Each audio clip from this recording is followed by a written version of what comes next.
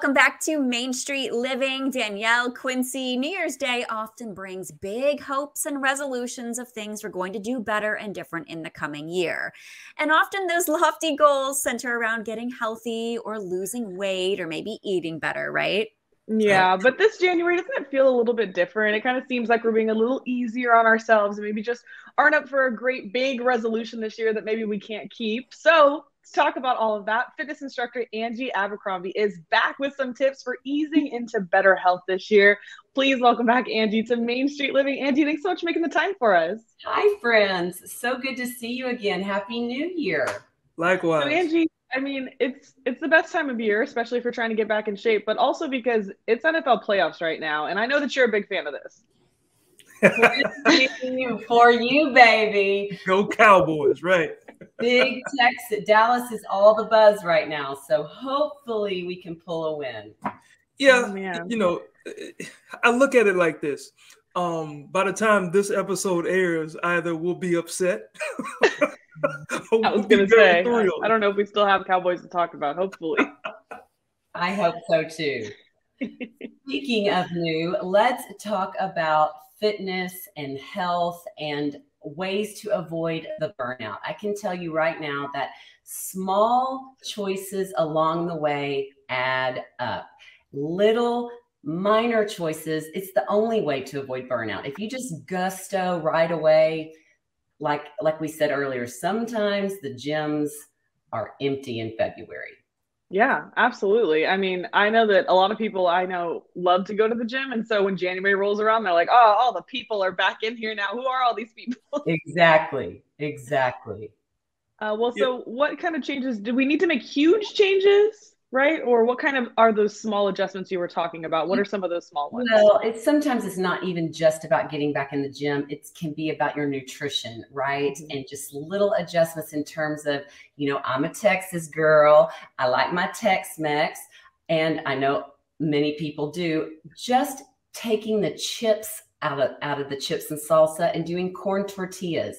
Again, it's a small adjustment. No dressing on the side, sauces on the side, just little bitty, small.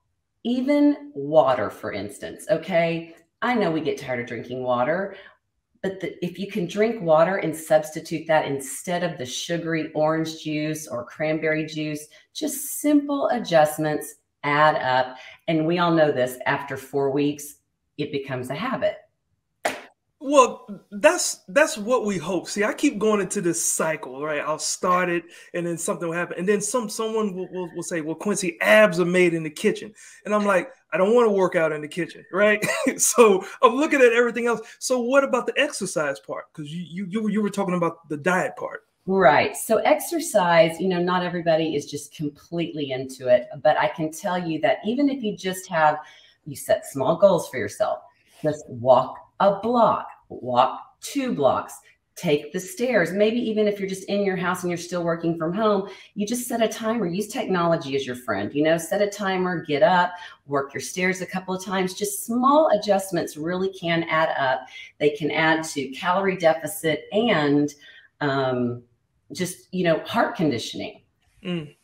Yeah, absolutely. And it's more than just about obviously our weight and things like that. We know that health, it goes hand in hand with wellness. Both are so important. Do you have suggestions for simple ways to just improve our overall well-being this year? I do. And it usually starts with water, right? Just water. I actually started a gallon challenge in November for myself because a client of mine brought this giant gallon jug. I was like, what is that?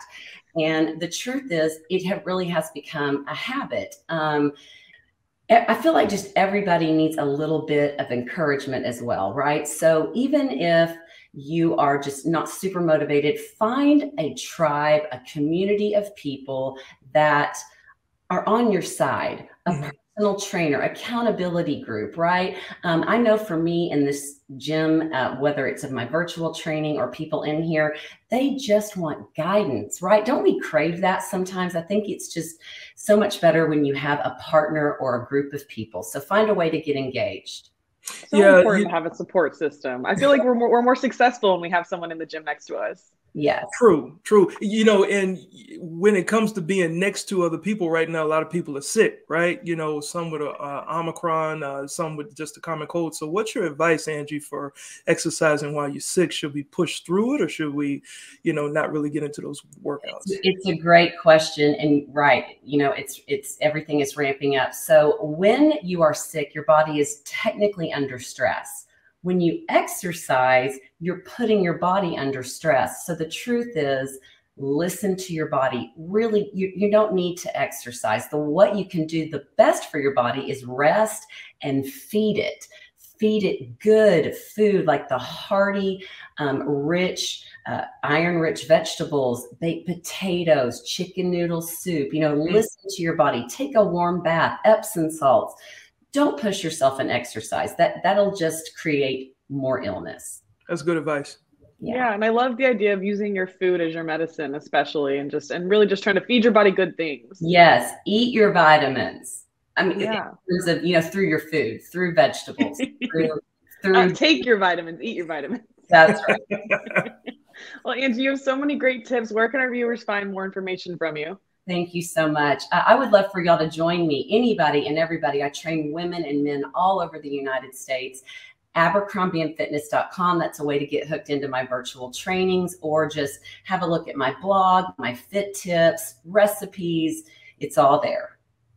Awesome. Awesome. Well, thank you so much, Angie, for stopping by. I see you got the biceps going. I like that. I'm trying to get like you, Angie. My goodness. Stop it. Go Cowboys. Thank you so much. Go Cowboys. There we go. Thanks again, Angie. All right. Well, Danielle, we're just scratching the surface when it comes to health and wellness in 2022. And up next, we're going to continue making it a year of self-care. So we'll be right back. Stay right there.